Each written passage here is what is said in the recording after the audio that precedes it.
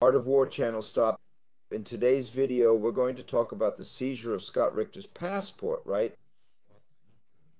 But before I start, I wanted to tell you that I am Commander Robinson-Farinazzo, a Navy Reserve soldier, and this is the Art of War channel, a vehicle for strategic and geopolitical military analysis made by professionals. So if you're new here, give it a like, subscribe to the channel, comment, share, and don't forget to ring the bell. That way you'll know about the new releases. And if you can, help with the super sticker or super key. Well, here we go. First, let's contextualize who Scott Ritter is. Scott Ritter, he's a former United States Marine. He's a major, right? He served in the Marine Artillery and then as an intelligence officer. He was a weapons of mass destruction observer in Iraq and is one of the world's most prestigious international commentators on military and geopolitical affairs. We've already had the chance to interview him.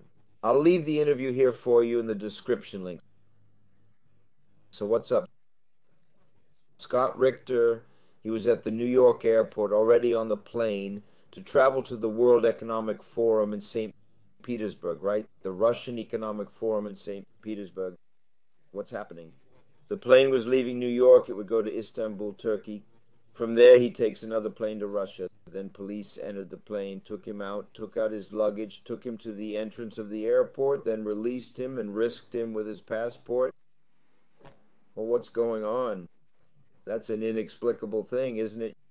You take a guy like him, no problem. He's not committing a crime. He's not doing anything. Taken off the plane, arrested his passport. He asked why this was being done. The people said that they were orders from the State Department. So we notice, as I've said several times on the Ortega Guerra channel, that the trend in the United States is to become a dictatorless dictatorship. What do I mean by that? There you'll continue voting every 4 years. You elect a leader, vote for a senator, vote for a representative, etc. However, your freedom will have serious restrictions. First of all, your life deteriorates year after year. They're going to use more and more of your taxes to finance wars around the world. You're not going to have security, which is getting worse, or healthcare, which they never really had there, right? Social services in the health sector, right?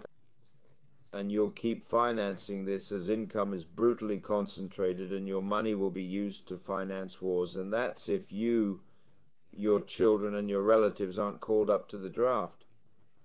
This is the course the United States is taking. The path to a dictatorship without a dictator. There won't be that dictator, that shadowy figure in sunglasses, nothing like that.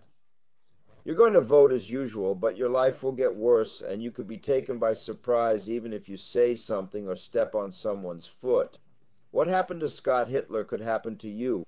You're sitting on a plane thinking you're going on a trip and suddenly some police show up, remove you from the plane, seize your passport and give you no explanation, like in the dictatorships that the United States is always criticizing.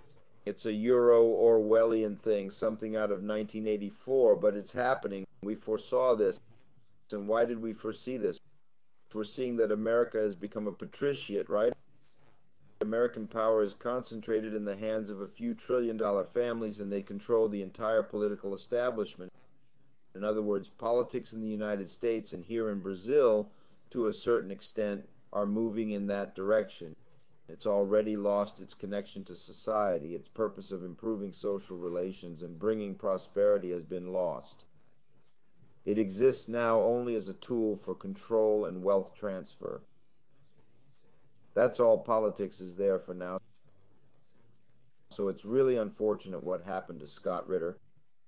I think we need to show solidarity with him and protest on social media. And unfortunately, this confirms yet again what we've always said here on the Art of War channel, that the United States is trending towards becoming a dictatorship and will eventually collapse under its own weight. It's truly unfortunate.